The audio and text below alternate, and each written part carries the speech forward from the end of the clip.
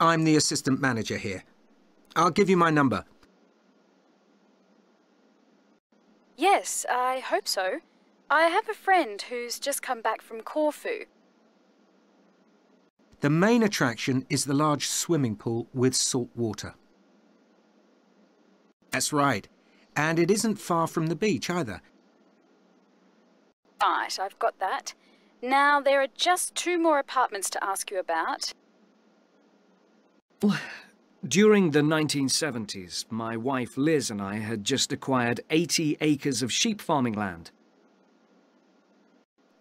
I began to develop larger scale models of locomotives,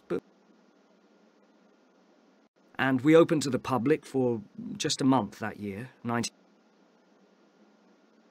I dealt with park business and Liz carried on with the farm work,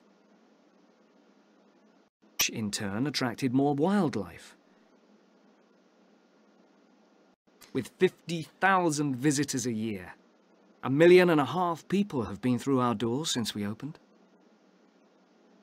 These visitors mean we have had to expand our operation, and it's now a truly family concern, which keep the place running smoothly. We're really pleased that after some years away teaching, Sarah has now returned to the park. The railway remains the central feature, and there's now 1.2 kilometres of the line laid.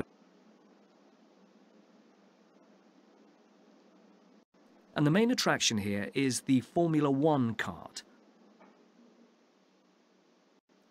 For the second in our series about locally run businesses, we meet Simon Winridge. And do we really need yet another sports shop in Bradcaster? It's going to be in the shopping centre to the west of Bradcaster. The first 3 floors have a huge range of sports clothing as well as equipment.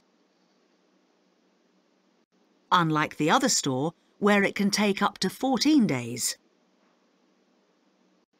But they particularly focus on running, and they claim to have the widest range of equipment.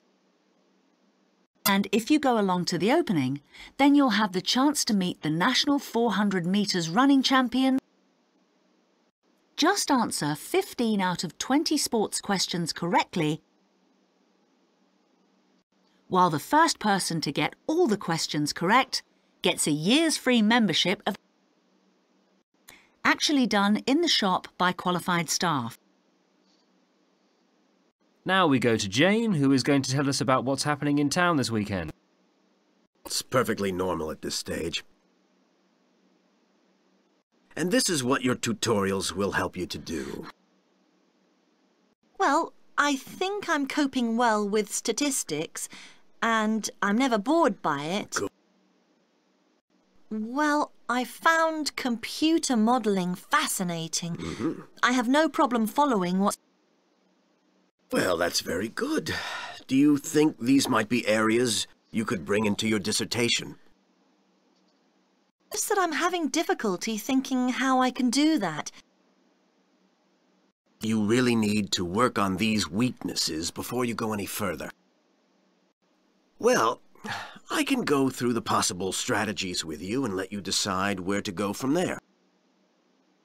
Well, some people find it helpful to organize peer group discussions. Ah, Caroline, come on in, sit down.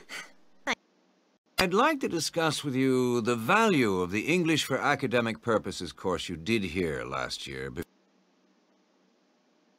Spiros, if I could start with you, what parts of the program have now proved to be particularly valuable to you?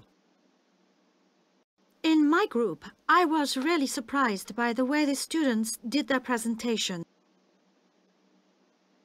So, how did you approach your presentation, Hiroko? And congratulations to you both in doing so well in your first semester exams. But today, I want to begin looking at some contemporary experimental design. So, I'm going to start with a house which is constructed more or less under the ground.